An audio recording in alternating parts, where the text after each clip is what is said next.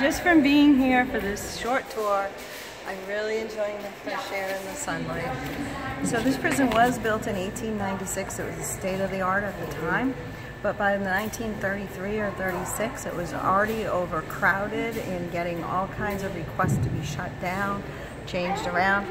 But it took until the 1970s for a lawsuit to be brought, and that was the final days in the deterioration. But really, it came from overcrowding. And just our short tour through here has made this so beautiful.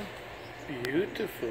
So, in the words of Beretta, don't do the crime if you can't do the time. Debbie and I are sitting here on the Group W bench, waiting for them to review all the pictures from Alice's restaurant. I've never wanted to see a sign out of prison. Oh, and look, every prison should have one of those. A gift shop. Oh, maybe we'll go see what's in the gift shop. None of these are gifts, but they're pretty fancy looking. Yeah, so there you go. There's a good shirt.